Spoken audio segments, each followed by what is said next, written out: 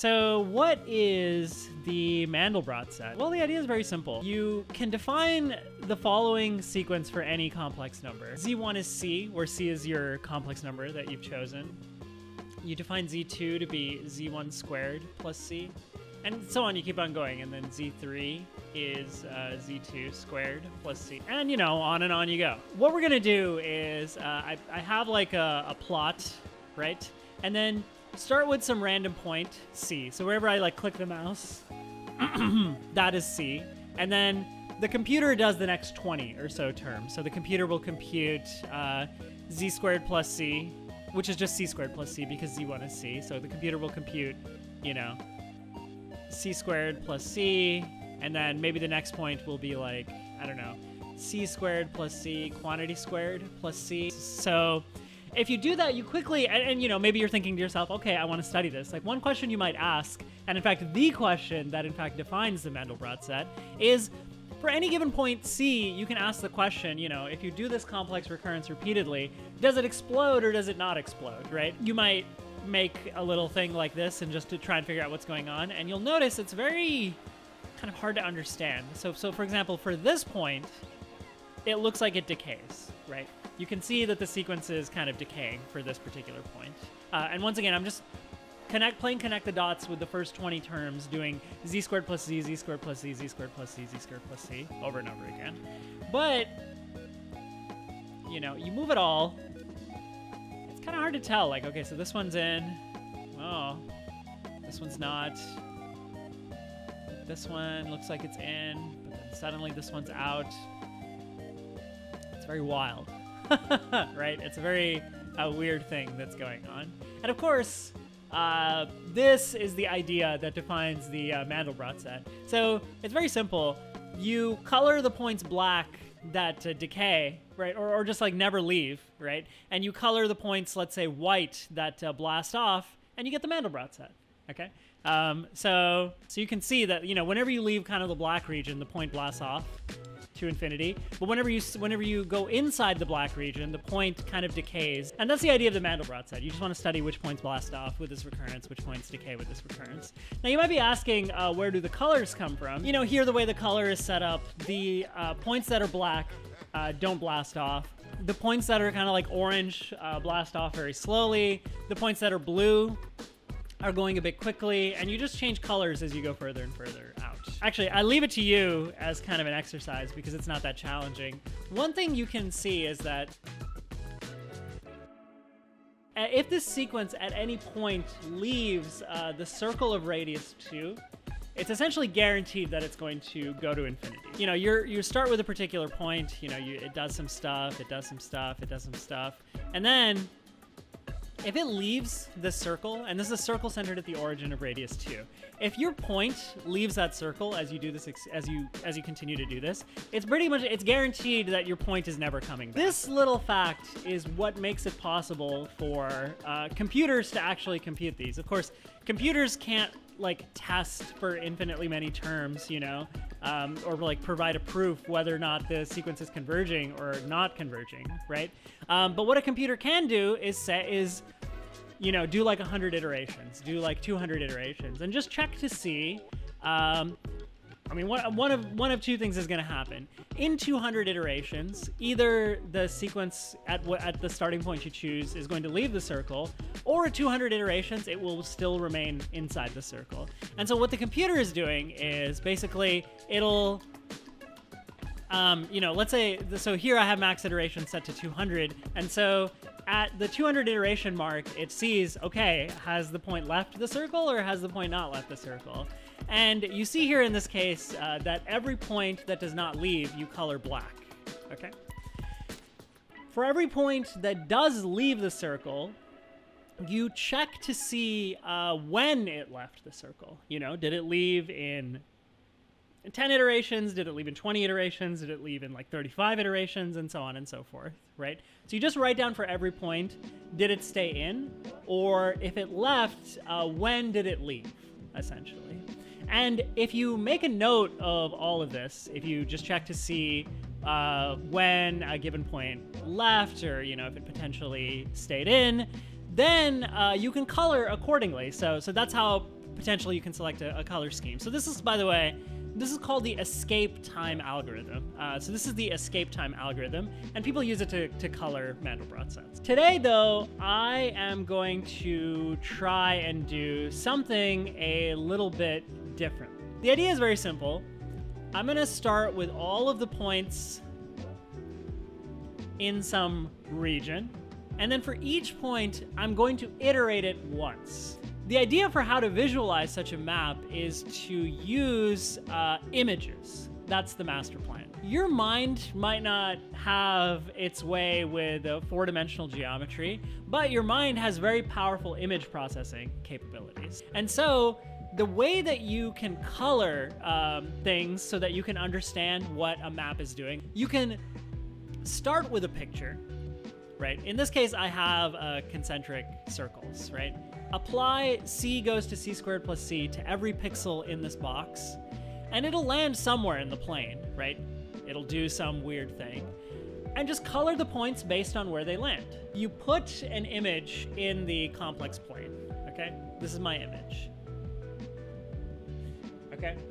You also have a map, right? So you have a map that takes the complex plane to the complex plane, right? And it's like an inverse coloring. So you see where a pixel goes. If it lands in the image, give it the color. Give it that color. So for example, if the image is red here, right? If the image is like red here, and this point lands on the red point, then the point in the original complex plane gets colored red. Sometimes my decision is to just have the image somewhere in the complex plane and just have a flat color for the rest of the complex plane. Just like a flat color, okay? You start with this image, right? And then this is what happens if you do c maps to c squared plus c once. You apply the map twice, it looks like that. So interesting. That's very beautiful. Okay, that's what happens if you apply the map twice. But what happens if you apply the map 3 times? What about 4 times? And 5 times? And 6 times? 13, 14, 15, 16, 17, 18, 19, 20, 21, 22, 23. What do you know? What does that look like to you? You get the actual Mandelbrot set. You might be wondering, or at least my next question was, if this is what it looks like with a disk, I was wondering what it would look like with a square. All right, you have this pastel box. So you start with the box, right? And then if you hit next, that happens, okay? And then that happens. That's so pretty. And then, before you know it,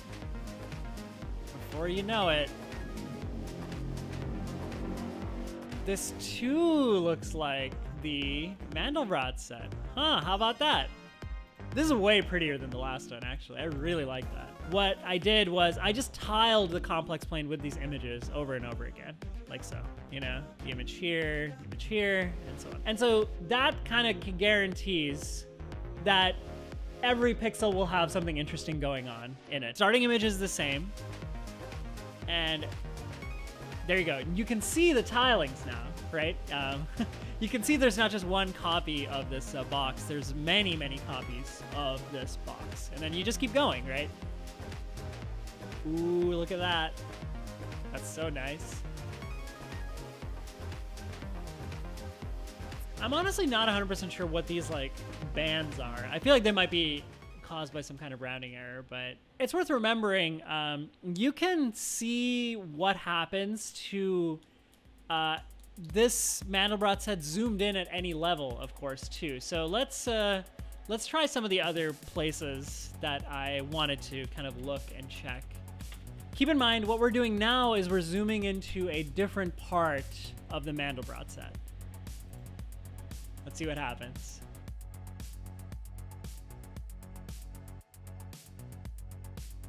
Okay, the boundary is starting to form. You can see kind of where the boundary of the Mandelbrot set is starting to form over here.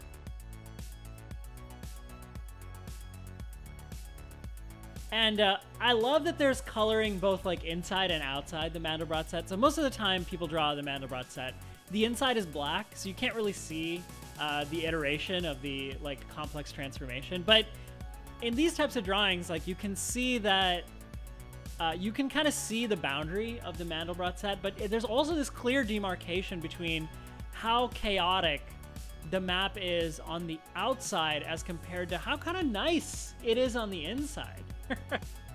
Of course, you know, I mean, if it's worth doing this kind of stuff, it's worth having like a little bit more fun as well. So one thing that you can do, of course, is you can do the same transformation to arbitrary images, not just not just reasonable ones. So okay, this is what it looks like to start.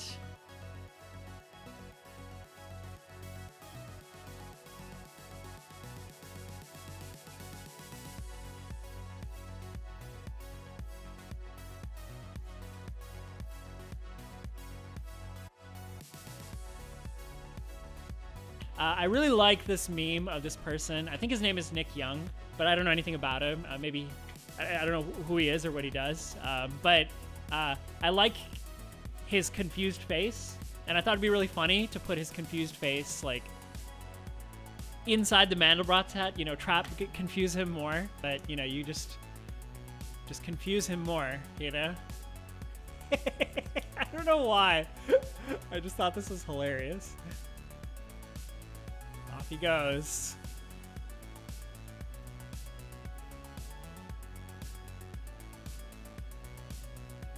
Into the complex hellscape, you know, that I have prepared.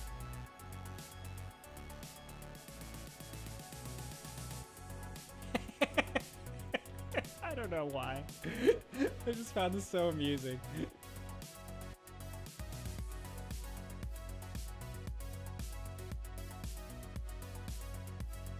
That was a great suggestion. Thank you. Look at this. It's beautiful. Ooh, that's a really pretty picture. Right there. I like that a lot. Thank you so much to everyone that showed up, to everyone that stopped by. I'm going to be taking some time off. Just taking some time off for the holidays. So I will not be streaming again until the new year. And I hope you all have a wonderful holiday season, whatever you're celebrating. I hope you all have a wonderful, productive, enjoyable, relaxing new year. And you're all amazing. You're all fantastic. And I will see you all next year. Peace.